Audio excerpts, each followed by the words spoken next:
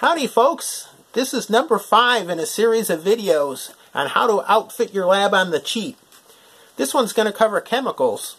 I've been kind of putting this one off because it's pretty much a impossible task to cover every chemical that you might need and come up with different sources, come up with ways to purify it, come up with ways to actually make it if you can't get it anywhere else.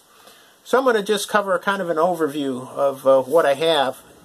There are a couple of trains of thought about chemicals, and mine's a minimalistic one. I just get what I need. I don't like to have large quantities. I just like to have just what I can use. And basically I do that because I don't want a big hassle of having to dispose of anything. I don't want to have to worry about leaks or spills or anything like that. So I just get what I need in small quantities and go from there. Now the other kind of thought pattern is there's some people that sort of like to collect chemicals, and I'm not saying there's anything wrong with that at all. In fact, that's kind of neat too. But they try to get as many different things as they can.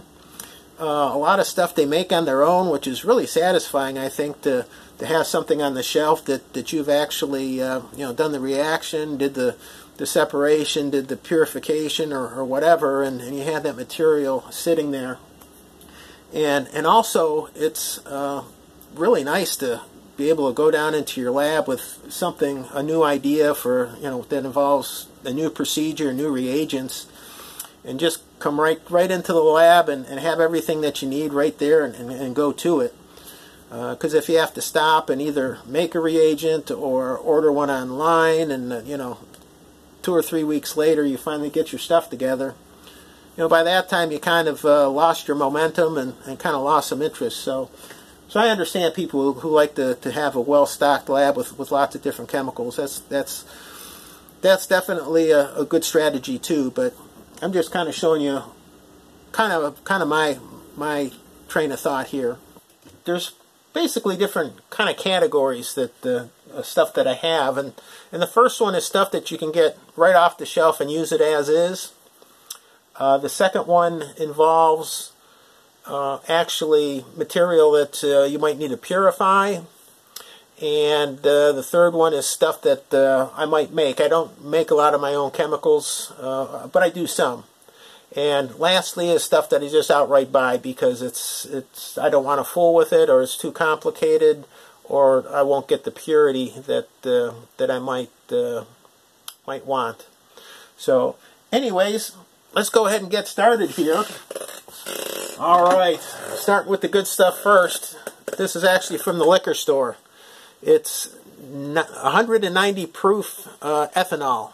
So that's 95% ethanol. It's a little bit expensive, but I guess you can, I don't know about the legality, but I guess you can distill your own if you really wanted to. Or if you know a good moonshiner. This is denatured alcohol, which is, I think, mostly methanol that you can get right at the hardware store. And the hardware store has a lot of organic solvents that you can get. And I don't really have a full list of stuff, but that was one example. This is acetone, that's another one. But there's all sorts of stuff if you go on their chemical aisle and look up and down the aisle. Another organic solvent, this is isopropyl alcohol, 91% right off the shelf from Walmart. Also from Walmart is peroxide and hydrogen peroxide, and you can actually concentrate this, I believe, by evaporation. I haven't done it, but doesn't sound like a big deal. This is sodium hydroxide. It's actually lye, and if you can see on the label right here, it says 100% lye. And I'm sure there's some contaminants in there, but some of the solid drain cleaners also have other stuff like aluminum shavings and things like that to help activate things or whatever. But get the 100% lye, and this is what I use for my sodium hydroxide and solutions thereof. Alright, this is something I picked up at a garage sale. It's probably at least half full. It's boric acid roach and ant killer. And it says it's 99% boric acid. So there you go. I didn't pay hardly anything for this, and I got it on hand to use. This is from the laundry section of the supermarket. This is actually Arm & Hammer Super Washing Soda. And it's actually sodium carbonate. So you can get a whole great big box of this stuff for not much money at all. And like I said, I put it in another container to make it a little easier and seal it. Also on the laundry aisle is this 20 Mule Team Borax. And I use this for all my borax beads. It's sodium tetraborate. Like I said, you just like the washing soda, you get a great big box, and this will be enough to last me for the rest of my life. I put it in a different container. The rest I probably use for the laundry. Also for laundry is bleach, and that's sodium hypochlorite solution. And the concentration might vary a bit. I think some of them are 5 3/4%. This is 7.5% sodium hypochlorite. Everybody knows good old baking sodium. Everybody knows good old Everybody knows good old baking soda. That's just sodium bicarbonate. There are a couple things that come from the food category. This is ammonium carbonate, and they say it's baker's ammonia. And they use it just like baking soda to give leavening to different bakery products. And this came in a jar. I've also seen it in the little packets, kind of like yeast packets, but it's ammonium carbonate. Alright, getting back to the cheap, I got some pool and aquarium kits at a garage sale. And I guess people get fish and they die, and they still have their testing kit available. And the aquarium kits sometimes have stuff like reagents testing for nitrogen. This one also has a pH indicator, which is bromothymol blue. And I believe the pool kits have a phenol red. So for not much money, I got some two nice indicators there. If you go to the pool maintenance chemicals, you can find a number of things. This is one of them. This is pH down, for lowering the pH of a spa or a pool. And this is sodium bisulfate. If you go to the gardening area, this is actually sulfur powder for agricultural use. And it's used to amend the soil and adjust the pH of soils too. So you get a great big of that on the cheap. This is actually stuff that I got from a garage sale. It's actually a kit for making crystals, for, a kitty kit where you can make your own crystals. They come in these packets, and actually some of them I put in bottles. But there's alum, which is aluminum potassium sulfate. There is monoammonium phosphate, which is that one. And this is an anhydrous calcium sulfate. So for very little cash, I got a number of chemicals there to use. Now this is more of a category of materials that you might need to do some separation or purification. This is no salt. It's basically potassium chloride, and you could probably use it just as it is. There's actually one material that's soluble in some organic solvents. I actually washed it out, and then I did dissolve it in water and filtered it, because there's some anti-caking agent in there to kind of purify it. But this is right off of the the grocery aisle here, so that's easy and cheap to get. If you take an ordinary dry cell battery, not an alkaline, but one of the older dry cell, sometimes they call them heavy duty or something like that, But if you take it apart, on the outside, there's zinc that you can get out of there, and I've used that for a number of things. There's also a carbon rod in the middle, which serves as an electrode, and you can use that for a number of different things. And the powder between those contains manganese dioxide. So from one battery you can get at least 3 different materials. There's a number of different elements here you can get from different places. Obviously aluminum foil for aluminum.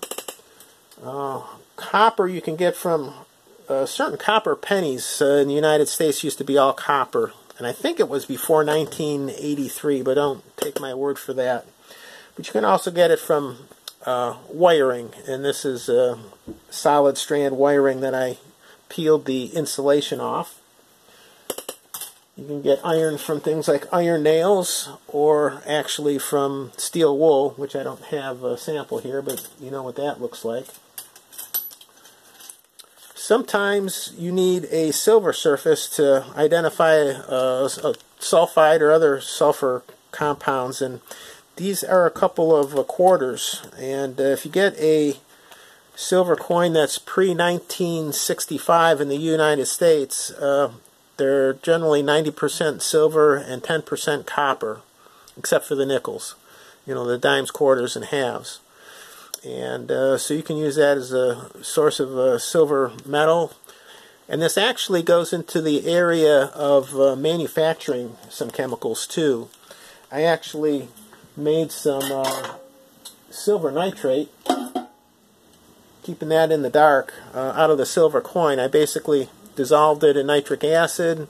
I precipitated out this silver with a chloride, and washed off the copper. The copper stayed this in solution, and then I reduced the chloride into silver, and then I made it back into a nitrate with nitric acid again. So that is one material that I did make on my own. This is a box of silica gel. I got this from a garage sale for practically nothing, and you can see the box is kind of old, but it's not going to go bad. Not only can you use it for drying applications, but you can also use it to make something like sodium silicate. I needed ammonium oxalate, and like I said, I usually don't make too many things, but I did have oxalic acid and ammonium hydroxide, and I mean, it's such a simple neutralization reaction that I thought it'd be quicker for me to make it than it would be to click a mouse. So I made that. I did the reaction and then crystallized out the solid.